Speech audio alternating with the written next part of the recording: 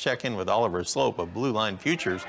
And Oliver, we have a lot of divergence going on here. Soybeans kind of holding their own today, but the corn's starting to slide, and the wheat market, at least Chicago wheat, really starting to roll downhill all of a sudden. What's going on? All right, starting to see a kind of a mixed bag here, and I think a lot of the volatility started last week with the headlines from Iran going into the weekend. There was a concern that potentially tensions with Iran escalating could potentially throw a wrench into signing a phase 1 deal with China, because China and Iran just got done with some military exercises not too long ago.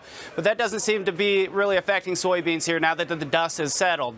950, obviously psychologically significant. I think there's more important fundamentals to focus on, one being South American weather. But I think the big ticket item this week is going to be that USDA report out on Friday morning. That's going to be a big one to set the tone here in the first quarter.